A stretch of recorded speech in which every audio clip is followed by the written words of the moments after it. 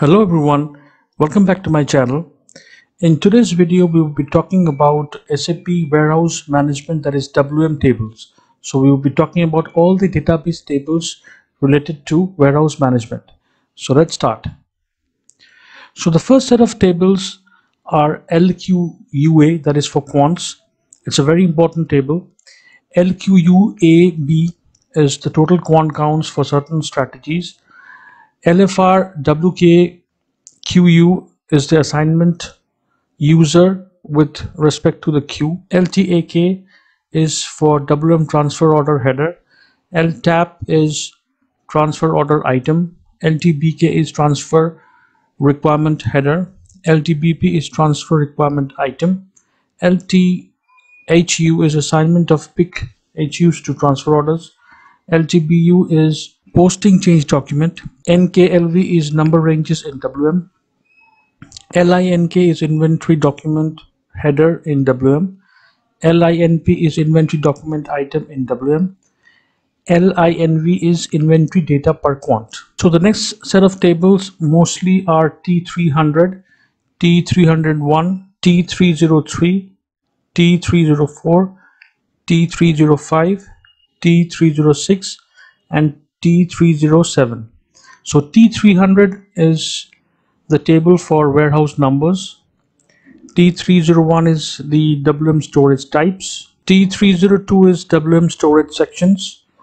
T303 is WM storage bin types. T304 is storage section indicators. T305 is storage type indicators. T306 is the special movement indicators. T307 is storage unit types. So if we suffix a T after these tables, we would get the names and the descriptions. So the next set of tables is T308, T309. T308 is the requirement categories and T309 is the file containment sections. And the last two set of tables are T30 and T310. So T30A is WM picking areas, T30AT is the descriptions, T30B is WM gates, T30BT is zone descriptions, T310 is pre-allocated stock, T311 definition of WM groups, T311A is the cross-reference WM group for documents. And the last set of tables is LAGP is for storage bins, again a very important master data table. LEIN is the storage unit header records. And then we have LL0, 1, 2, 3, 4, 5, 6 and 7, wherein we are able to see the warehouse activity monitor for critical transfers, critical postings, critical deliveries, critical stocks and critical production. So these were the important tables for WM. Please go into the SAP screen and research for them and check the important fields.